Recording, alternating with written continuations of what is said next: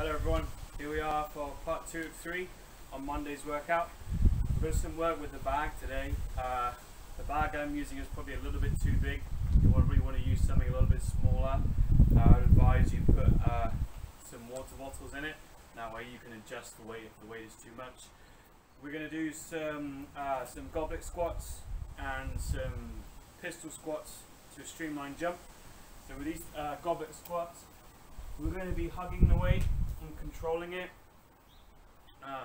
We have done some work on squats in the very first phase. So you're going to take your weight, you're going to hug it. If you have got something smaller, you can hold it in with your hands and squeeze together so the weight is stable. We're going to have a timed squat. So on the descent, when we're loading the mechanics, going the way down, loading the muscles, putting tension through the muscles, we're going to have a 5-second count. Then we're going to have a 1-second count with the spring back up. So we're working on some jump mechanics.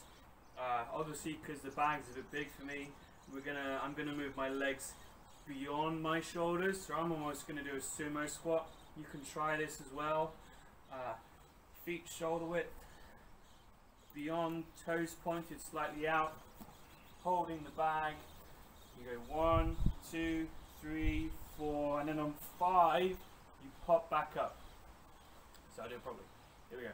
1,000, 2,000, 3,000, 4,000, 5. 1,000, 2,000, 3,000, 4,000, 5. So that's our goblet squat with the jump. Our next one is pistol squats to a streamline jump. This is going to be some true plyometric work, meaning that when we land, we're going to instantaneously explode back up. We're going to do 12 of each of these with 3 minutes rest in between the 2 exercises, so after the 2 exercises, and you're going to repeat it 4 times. You must take those 3 minutes rest. You're going to need it for these pistol squats. We've got 2 variations to this exercise. I'll show you the pistol squat first, and then I'll show you the variation to make it just a little bit easier. Pistol squat, one leg bent and foot close to the box, other leg straight. We're looking to lean forward, spring up, land, and bounce back up.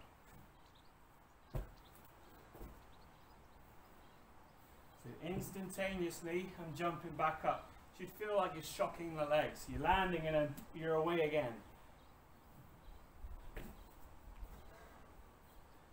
So that's our pistol squats. We're there for 12 reps. So we're going to do 6 with each leg.